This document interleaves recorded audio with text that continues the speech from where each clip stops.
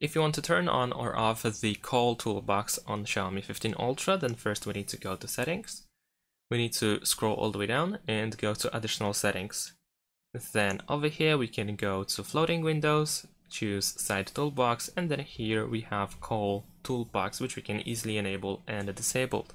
If it's enabled and if someone calls you, then while being in the ongoing call, you will find this bar or handle here on the, by default on the left side, but you can probably switch it as well.